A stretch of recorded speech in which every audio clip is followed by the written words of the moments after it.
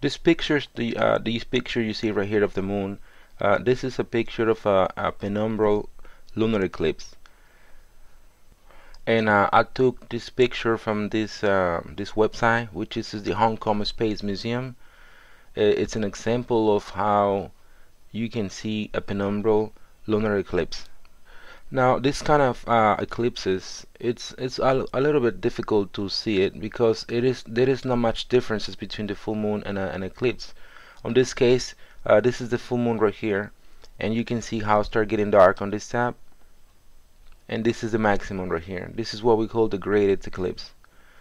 The reason I show you this is because on May 25th, 2013, we are gonna have another eclipse, and this is gonna be a penumbral lunar eclipse. I apologize for that call.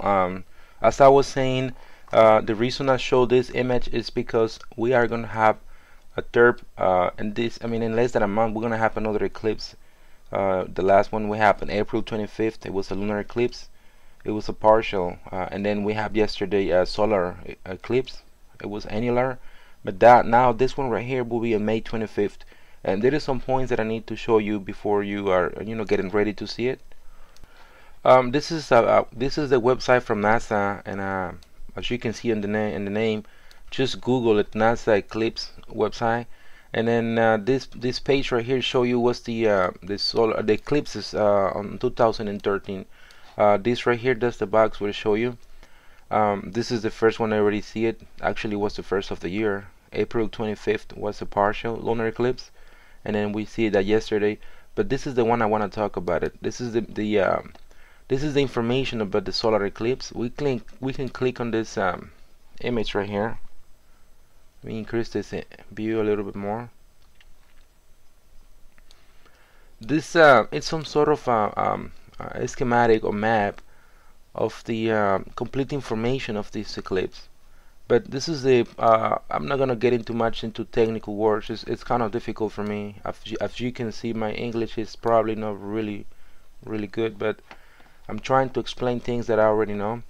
But the point is this: the penumbral lunar eclipse will be on May 25th, 2013.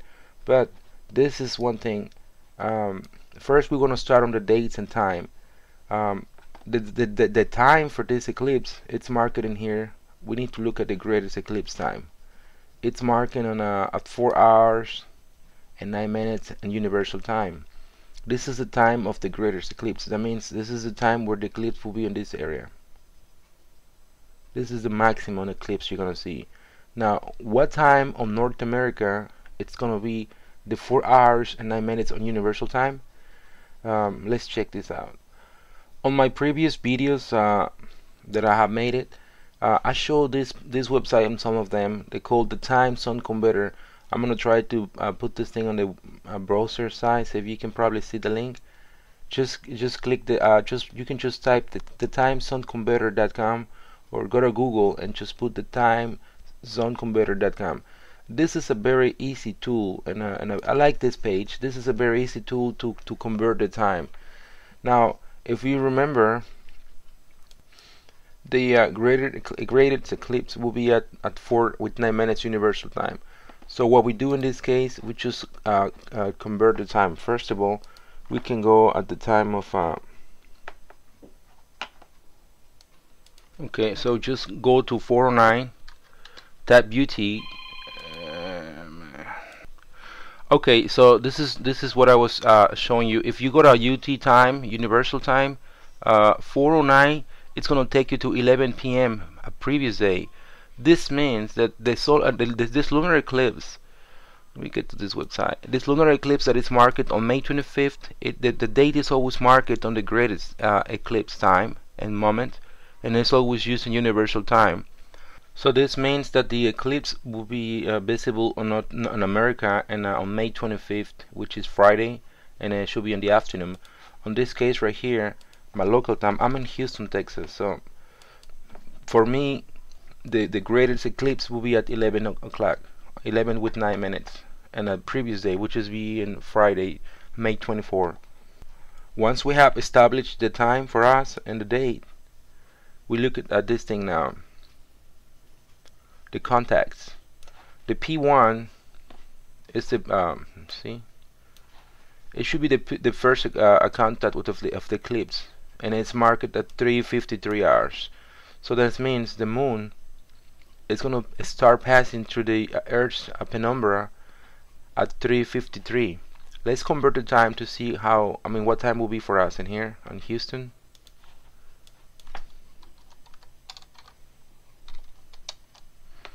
It was 51. No, I'm sorry, it was 53. So that means that at 10:53 p.m. on Friday, May 24, this is where, I mean, this is when the eclipse will be start for us, like for people who live in Houston and whoever uses Central Time on United States. Now this time is it's almost the same that in other places like Mexico City. It's the same time. If you go to Canada, let's get Montreal. It's 11:53 p.m. So for Canada, the eclipse will start almost when the day changed to May 25th, but it's still gonna start at 11:53. The greatest eclipse will be for them a little bit after 12, like maybe 12:50 or so, and that will be on May 25th for them. But for the people like in United States and Mexico and Central America, the time will be on Friday. Let's try now San Salvador. This is Central America. For them, the eclipse will start at 9:53 p.m. on Friday, May 24. We can go to Venezuela. For them, it starts at 11:23 p.m.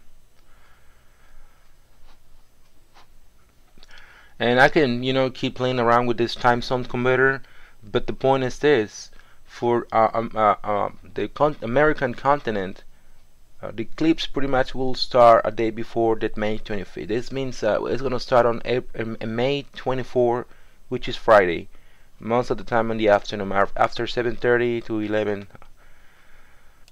Now going back to this schematic right here, the eclipse will be ending and the P4 will be the last part. The contact will be when the moon is getting out of the penumbra, and it's marked at 4:26. So just to see,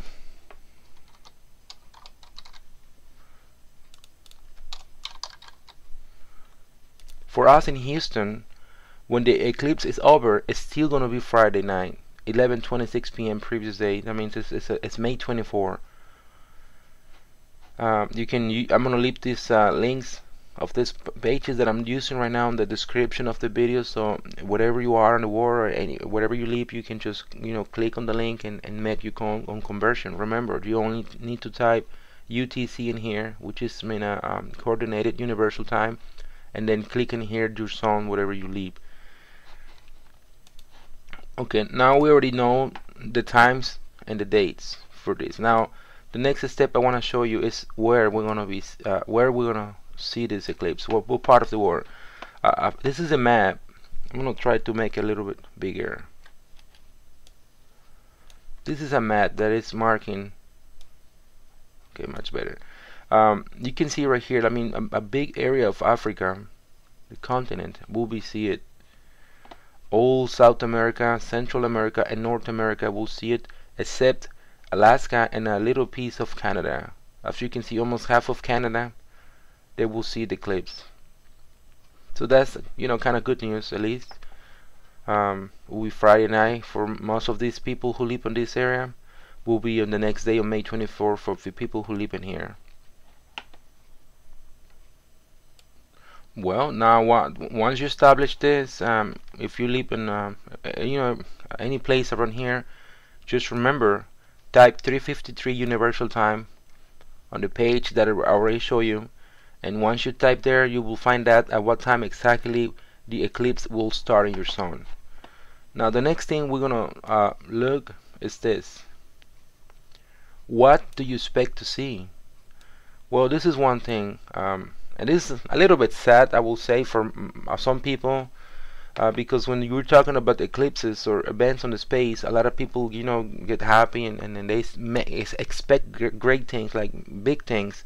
For example, the Pam Star comet. there was a lot of expectation about how can we see it and where, and they will see it with the naked eye. But the point is, at the moment when it's already there, a lot of people didn't see it. And to be honest, I didn't even see it with the naked eye, but I used a camera, and you modified some things in there, set up the light, whatever, and then make the comet visible in the picture. What I want to get this to this point, we call this a penumbral lunar eclipse because this picture you see right here, this image you see right here, represents the Earth's shadow. To this eclipse happen, it has to be this way: the sun is first, the Earth is in the middle, and the moon is after the last one. So the shadow in the middle, this we'll call umbra, and this other shadow called penumbra. Now it happened that this eclipse will be a very almost impossible to detect some differences between the moon, full moon, and eclipse moon. You see this area right here? Well, this is the only part of the moon that will be eclipsed by this penumbrous shadow of Earth. So bottom line is, you probably don't gonna see a big differences. Probably you see a little bit, just in case. The full moon will be on May 25th. Eclipses happen when it's full moon all the time. So remember, you're not gonna see the whole moon get it darker or change color, but you got this little part to see. Now, if you want to know how the lunar eclipse happened, just go to Google and type lunar eclipse and click on image. Once you're there, I mean, there's a lot of information about how this happened. I'm gonna pick up one image, the big one. I think this is a 400, and I'm gonna increase this view.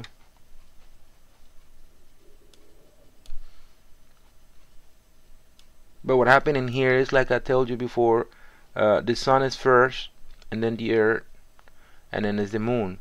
And now this is what we call penumbra eclipse. There is two different shadows from the Earth.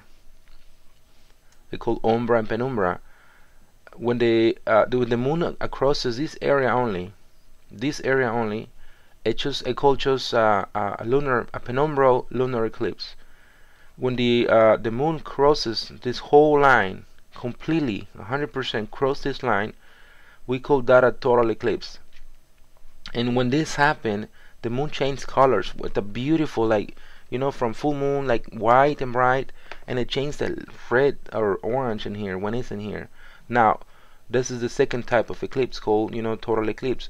But if for some reason the moon crosses the penumbra, and then just, partial get to the umbra, little piece, that eclipse called partial lunar eclipse, because it doesn't get through the umbra the whole thing, the 100%, but it just go a little piece. We call it partial. So this is how eclipse it happens. Lunar eclipses happen. So this is the three types of eclipses, of lunar eclipses that only exist: the penumbral lunar eclipse, partial lunar eclipse, and a total lunar eclipse. The one we are going to see on May 24, May 25, it's called a penumbral lunar eclipse. If you want to see more pictures, just, like I say, go to Google image and click solar lunar eclipses, and you see a lot of pictures of those kind of eclipses. Okay, now if for some reason you cannot see the eclipse for some reason, you're working, or you don't have the telescope or camera, or it's cloudy, it's raining, this is this page right here, this website. Just put on the browser this address. You're probably familiar with this. If not, just Google this thing. Just put this name in here and a Google, and you find this page. This is a very nice page, a good page, and these guys, it's so professional. They're going to show the eclipse live. That's what I mean to say right here. They always do this, when a comet, the Pam star, when the transit of Venus, and things like that. They always got some telescopes around the world, in Hawaii and some other places, and they connect it together and put a show for us in here. And if you can see the other events right here, they already got that show, the event market for penumbral lunar eclipse of 25th May. They will update this information pretty soon. I'm pretty sure they will put in there the 24 for North America, And this is in case if you you cannot see these eclipses. They have a video already made about the annular eclipse that happened just yesterday. Now, I'd like to ask you, invite you if you can come to this page. I created this Facebook page it's gonna be almost a year. It was during the transit of Venus 2012. This is the link, facebook.com/astronomy Houston. I don't make any profit with this page. I just love astronomy and I like to share with others what I know. But this page, I got a lot of pictures that I took my own and pictures that I share from other people, and I got a lot of information from NASA. Most of the time on this page, what I do is translate from English to Spanish. Like this video right here, if you look at my channel, you probably see this video being translated from English to Spanish. I did it. And also I share some other pictures that I got my own. I told you one of the things that I've been doing in here. Once if you click on photos, you see some of the work that I've done, like this one right here. I took this picture and a name in some of the creators, so the people can have an idea. Oh, this other picture was Saturn. You remember a few days ago. It was very visible. I took this picture with the camera. I took this other one from Houston. It's a Jupiter and Galilean moons. And this one right here, I got to study and name these stars that looks around Jupiter. Every time you take a picture of the space, there's a lot of stars and things you can see, and there's programs and ways to know what you are looking. It just take a lot of time, to be investigating and know. I see a lot of videos around with pictures of wrong taken pictures or just confusing pictures. But one thing I recommend you to do is when you take a picture of the space, try to investigate real deep what you're looking at. And there's a lot of ways to do it, guys. There's a lot of good tools, websites that can help you to do that. I was looking at this Facebook, and I think I created on May 24. So I'm gonna celebrate 1 year of this page on May 24, this Friday, Wednesday. But this is one of the pictures that I make. I mean, the images that I show in there. Then I make a video too, explaining about the transit of Venus and how can you see it, what time, and the same thing that I'm doing right now. This is some of the glasses that I ordered myself to see this eclipse back in 2012, the transit of Venus. And right here, this is one of the pictures that I took that day. I mean, I like this one. I like this so much. But this one you can see right here, that was Venus, and the whole is the sun. I took this picture right here in Houston. It was a beautiful day. I remember that day. This other one is the same thing. There's Venus right here, some clouds in here, and that's the sun. That was probably almost when it's over for Houston. Yeah, we see this thing until 8:25, 8:30 p.m. We don't see the whole transit. We just see little partial area. But it was a beautiful. I never see something like this in my life, and I'm so glad that I was there. And I'm more glad that I can share this with you guys. This is another one of the moon on July 24, 2012. So what I want to go is just that if you can just please like this page, guys, and I really encourage me a lot and give me motivate me a lot when I see people like this page.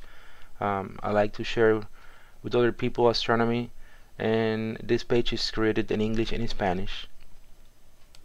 So remember, it's gonna be for North America and May 24 in the afternoon. For Africa will be like May 25th. If you had the chance to look at yourself, you already, I hope this information that I bring can help you in something. You already have an idea what you're looking for and what time.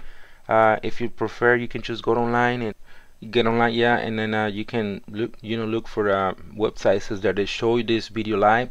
On my opinion, personal opinion, I like more this page that I already show you. But you can just Google and see who's gonna show this eclipse live. My apologies for my poor English, and thank you for watching this video.